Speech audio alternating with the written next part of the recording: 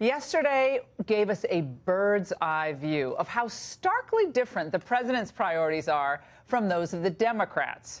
Now, yesterday, the president headed to Texas to focus on two important issues. First, illegal immigration, and second, the energy sector. He also had a couple fundraisers. But back in Washington, congressional Democrats worked on their agenda, which consists of basically harassing Attorney General Bill Barr about the Mueller report and, well, this.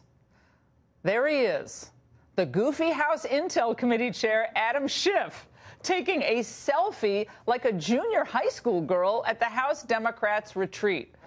Now, look at that. In the background there are two Trump-hating elites from Tinseltown, singer John Legend and his wife, model Chrissy Teigen. Now, Democrats, including Speaker Pelosi, they sat mesmerized by the couple's take on politics in America. It's laughing through the pain, but it's also important to balance that and be able to say where that true pain is. Chrissy was ahead of the curve on making fun of Donald Trump. I really was. Thank you. She knew well before a lot of America did that he was a joke and a con man and a clown. And I think she was prescient in making fun of him early, long before he ever thought about running for president. Very classy, if not grammatical. Prescient, apprescient, or I think he means prescient, but who's counting? Now, meanwhile, 2,000 miles away near Houston, Donald Trump was hanging out with a different crowd. Visiting a union training center for operating engineers, the president signed a pair of executive orders that will cut red tape for companies seeking to build oil and gas pipelines. With incredible grit and talent and spirit, you lay the pipes that power our industries, you raise the beams that build our skyscrapers, and you are the men and women who get up every day and make this country run and, frankly, make this country great. You do a great job. Now, it's funny, isn't it, how Democrats are spending millions on campaign consultants and these retreat things they're doing, and they're trying to attract more of the hard hat voters who were with Trump yesterday. But it's not a new slogan or a slick marketing campaign that blue-collar voters want. What they want are policies that help business and put more money in their pockets.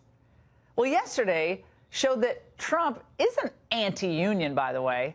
He's pro-worker. Union training opportunities have given me a chance to better my operating engineer, making more money, building retirement, security, and having good health care. This opportunity at this International Training Center is going to pay my dividends. It has been a great experience. We appreciate what you're doing, President Trump, to grow this industry. Thank you. That applause went on for quite a while. Now, I'll take that hard hatter, Brandon Cooper, and his co-workers over the Hollywood glitterati any day, and I bet they're a lot more fun. But would Nancy? I was reminiscing with Chrissy and John on the way over. When we won the House the first time, they were there engaged on their way to Italy to be married. And went to Italy,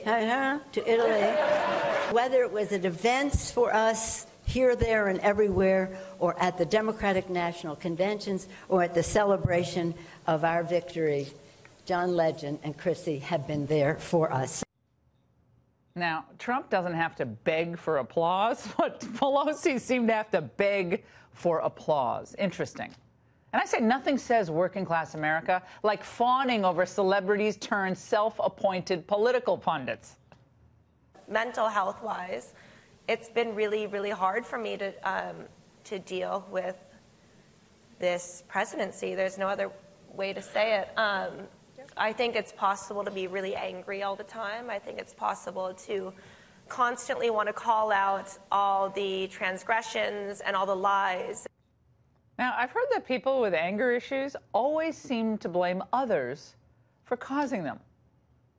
It's kind of stunning. You can't find any joy in your life until Trump is out of office. It's kind of sounded like that. If that's true, that is truly sad, but it's frankly not our problem. Back in Texas, the president was speaking with real Americans who had stories to tell that were truly sad. Ranchers who described in vivid detail the bodies of illegal immigrants that they had found on their property just over the past year. The president was so moved and so affected about the humanitarian problem at the border and all the pain it causes local communities that he decided in a closed-door event to bring the press in. And I said, what can I do for you folks to create more jobs? And we start talking, and the first person gets up and said, sir, we have many people dying coming across the border. And we find dead people from Guatemala, Honduras, from El Salvador, from Mexico, all over. You really should cover it right. This has nothing to do with politics. This has nothing to do with campaigning or my campaign. This is totally unexpected that I'd have you in here. You see, we do have an empathetic president, and he's actually trying to solve a real problem that our open borders are creating. He's genuinely interested in hearing from Americans who are dealing with the fallout of our failed border enforcement every single day. Pelosi, Schiff, and the entire Open Borders caucus, they prefer to pretend the crisis isn't a crisis. Hang out at the Democrat retreat and go to your yoga sessions in the afternoon. Well, that leaves more time to hear from the real experts. Donald Trump treats everything like it's an episode of, what's that movie, The Village? Like where there's this wall and these monsters to keep outside that we shouldn't talk to or we shouldn't have anything to do with because we're in this wall. Brilliant. Yeah, that's why the president said the wall should have a big, beautiful door for people to come in legally. Do they not remember that? Now, while the Democrats cater to the entertainment elites, that's not a big surprise. Obama did it too. The president is working for the forgotten men and women of America. Now, he hasn't accomplished everything he set out to do yet. We have some huge problems bearing down on us still. But this country is better by almost every measure under his leadership. Certainly no reason to be so angry. The Democrats' vision, by contrast, seems dark and mad. They're infuriated all the time. They see an America where racism and misogyny reign supreme. If there was one word you would help, particularly women, use more frequently, what would that one word be? F you. We're going to take two. You're very good at this. I'm sorry, speak of the last. You're very good at this. So much. That's what our young girls need.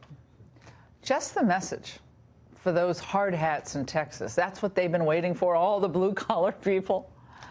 I think not. The Democrats better find a good eye doctor. From their Russian obsession to their embrace of open borders to green lighting and infanticide, they just keep failing the vision test for middle America. And that's the angle.